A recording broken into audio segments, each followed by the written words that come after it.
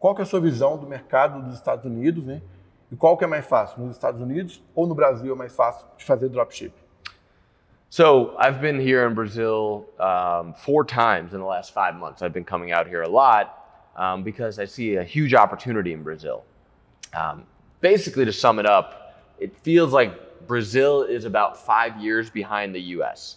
So everything that worked for me 5 years ago is working for people here in Brazil. It's actually a lot easier to be successful here in Brazil than it is in the US because there's less competition on ads. The way ads work is that the more people that are spending money on ads, the more it costs you to get your ad seen. And now in the US, there's all these huge companies spending money on ads that it's hard to compete with. So in the US, to be successful, you need to build a brand. You need to have a store that your customers come back to over and over again, because you might actually lose money on your first sale. If it costs you $50 to acquire a customer that's paying you $40, you're losing money. But if that customer comes back 3 more times and pays $40 3 more times, that's an extra $120. And the only way to get repeat customers is to have a brand or some kind of continuity. So the US, it's all about brands.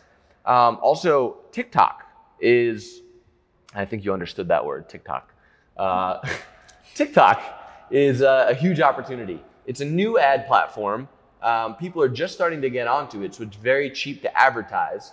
And you have more and more buyers that are on TikTok now. It's the demographic of the people on the platform is getting older, so those people will actually buy your products. So in Brazil, it's all about rapid fire, testing as many products as you could, and finding a reliable supplier when you scale so that your shipments can go out. In the US, it's all about building a brand for repeat customers. And that will be the case in Brazil because Brazil is just 5 years behind the US. So if people in Brazil want to be successful, really all you need to do is look at what's happening in the US right now and start following that, because you'll be ahead of the curve.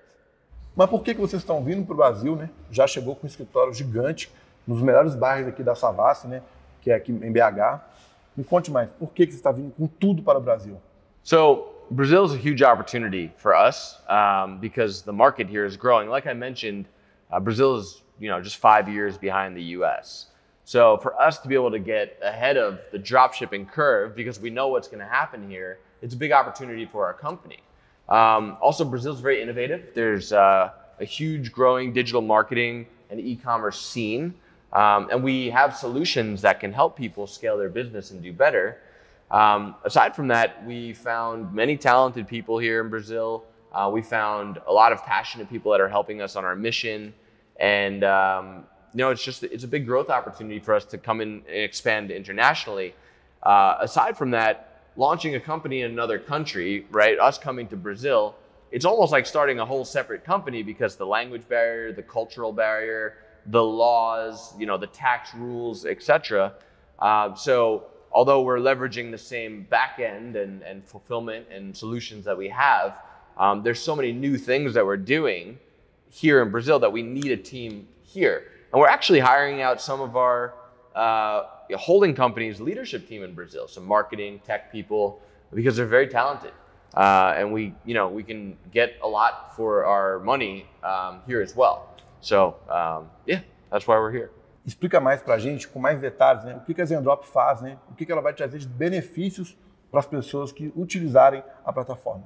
Yeah, if you're a dropshipper and you use Zendrop, you'll know the benefits right away. But the main things are that we have close to 1 million products you can choose from that ship anywhere around the world.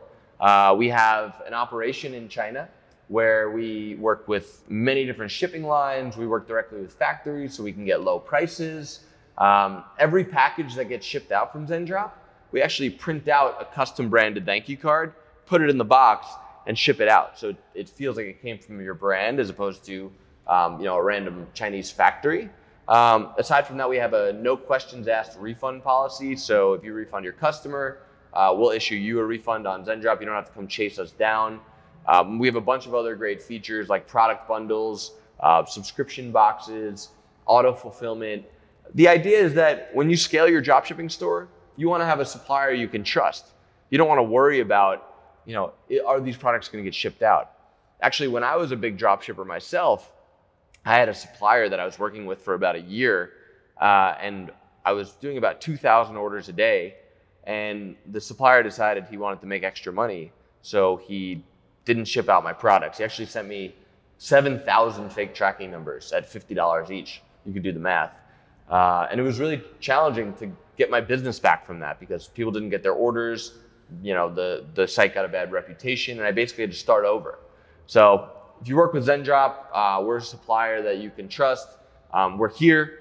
We're not overseas somewhere else. You could literally come see us. And our whole goal is to make your life easier. A gente está aqui falando de dropship, aquela coisa toda, né?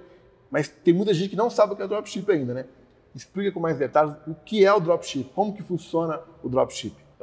Dropshipping is my favorite business model because it takes little to no upfront capital, and you can sell anything you want without having to go buy products and buy inventory. So the way dropshipping works is you decide what you want to sell, you add it to your store, your Shopify store, and then you sell it, and then we ship it out to your customer for you. So you never need to buy inventory. And it's cool because if you want to succeed in e-commerce, the goal is to test as many products as you could until you find one that's profitable. And if you weren't dropshipping, you would have to be spending tens or hundreds or millions of dollars on inventory to be able to test that many products. With dropshipping, you could simply one click, add 20 different products to your store, run ads to all 20 of them, see which one people buy, and then scale those ones. So the beauty of it is there's no upfront capital for inventory. You could sell anything, you could test anything, and you could sell as much as you want without running out of products. So don't leave me alone.